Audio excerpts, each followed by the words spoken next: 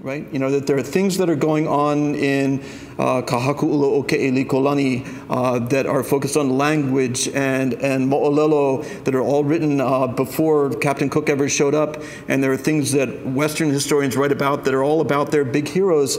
And then there are these things going on in the 19th century that I think are still falling through the cracks. And I think that this particular site that you're looking at on the board is one of them, right? No one looked at that and said, hey, that's a heiau, because it doesn't look like a heiau, right? It doesn't have the form of a classic heiau.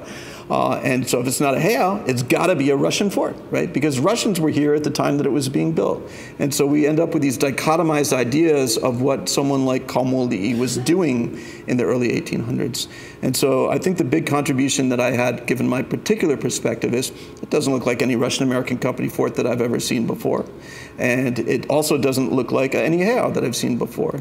But what I do see is that Kaumuali'i's own kauhale was right outside of this thing, right? That is in the historical literature there. And if you are building this massive thing that's sitting all by itself out there, and there's a kauhale right here, who do you think Kaua'I wanted in charge of those guns and cannons?